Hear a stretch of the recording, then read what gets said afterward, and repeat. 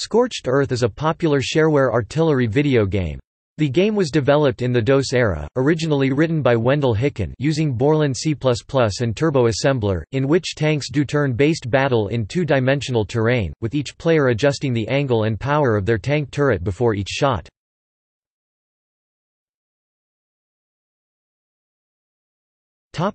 Description: Scorched Earth is one of many games in the genre of turn-based artillery games. Such games are among the earliest computer games, with versions existing for mainframes with only teletype output. Scorched Earth, with a plethora of weapon types and power-ups, is considered the modern archetype of its format.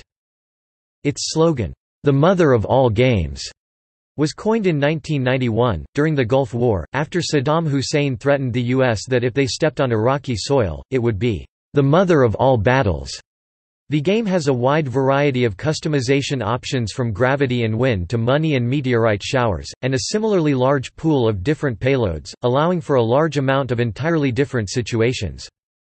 In addition to the possible in-game changes, the text messages the AI players can display before firing, e.g., "I shall smash your ugly tank," and before dying, e.g., "Join the army, see the world they said," are read in from two text files, TALK1, CFG and TALK2, CFG, respectively, free for creative users to change or translate. The weapons range from small missile rounds to MIRV warheads to high-yield nuclear weapons. All weapons can be upgraded with tracers which allow the player to more accurately adjust the trajectory on their next turn. In addition to conventional warheads, there is also such ordnance as napalm, wildly bouncing bombs, and earth weapons, allowing the player to dump dirt on other tanks or to remove ground from beneath them.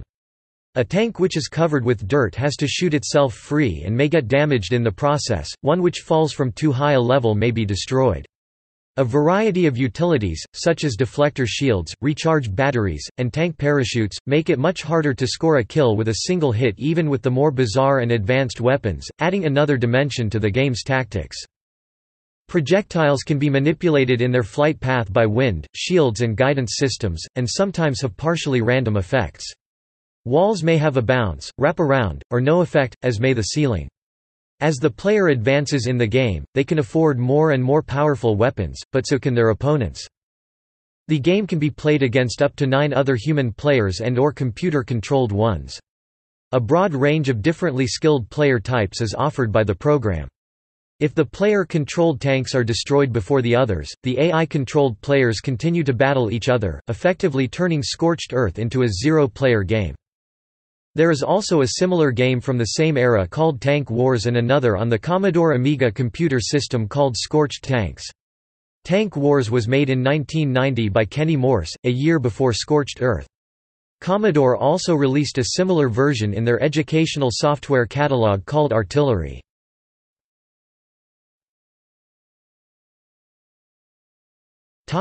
Versions. There are several versions known to exist, the earliest being 1.0b, where B is presumed to mean beta. Public versions include 1.0, 1.1, 1.2 and lastly, 1.5, which was released in 1995. Although, graphically, 1.0b looks similar to the later versions, in-game, its menus were completely different. It was also not as feature-rich and contained some different AI class names, such as Rifleman and Twanger, which may have been changed, as they were also AI class names in the slightly earlier artillery game, Tank Wars. Starting with 1.0 in 1991, the game became shareware and was graphically the same Scorched Earth that is widely known of today. In version 1.1, more weapons were added, such as napalm, smoke tracers, and liquid dirt as well as joystick support and 2 new death animations among other things. Also in 1.1, a modem icon was added with the intention of including some form of net play in a following version, however, this feature was never implemented.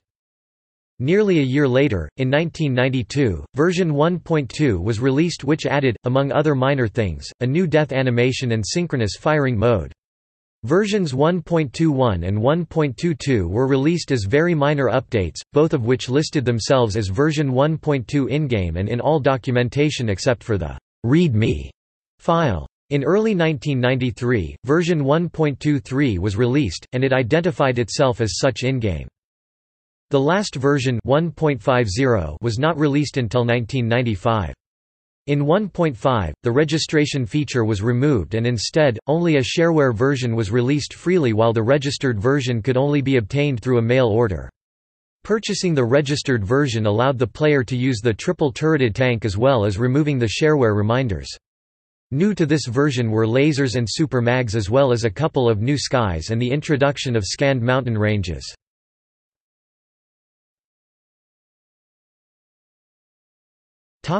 Scorched Earth in the present.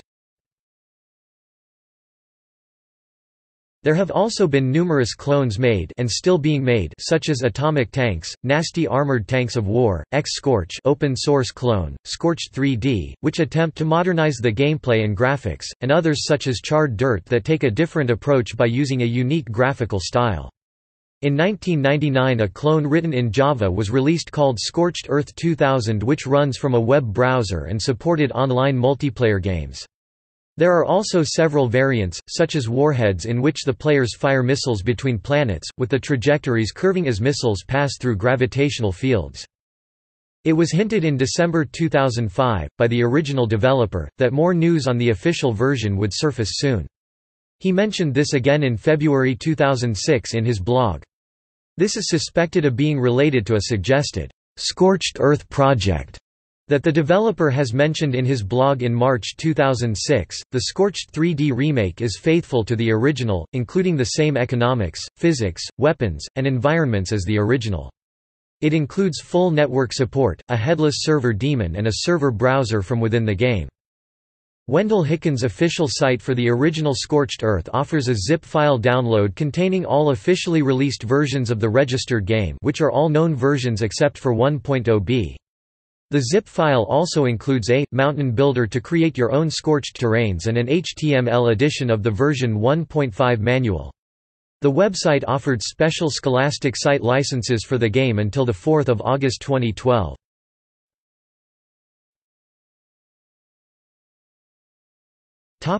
Reception. Computer Gaming World in 1993 called Scorched Earth, "the most configurable artillery game one have come across, the most playable and addictive, with quite good SVGA graphics." The magazine concluded that the game was a bargain for its modest $10 price.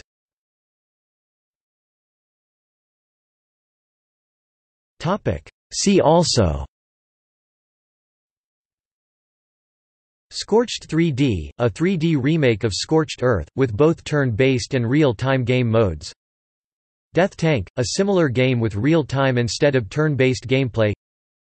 Tyrion, which offers a Scorched Earth-style minigame called Destruct. Scorched Tanks, a similar game that was inspired by Scorched Earth, as well as its sequel, Pocket Tanks.